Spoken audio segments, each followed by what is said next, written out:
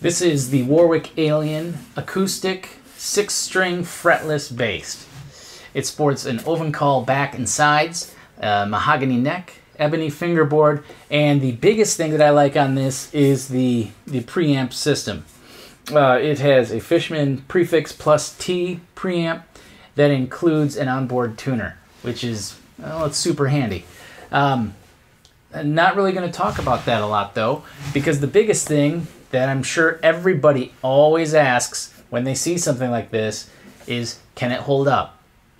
Because most of the time people will play these in their bedroom or in the basement with the cat hanging out on the bed, and you'll just have to trust me on that one. And then they get it to the gig, and after about 5 minutes they're running to their car wondering why they have to take out the amp that they left in there to play an acoustic gig.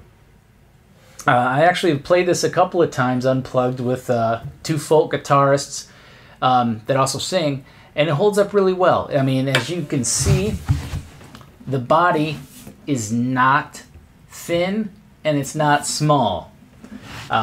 So it really gets some volume on it. It reminds me a lot of the old Tacoma Thunder Chiefs in that how they had a lot of that presence.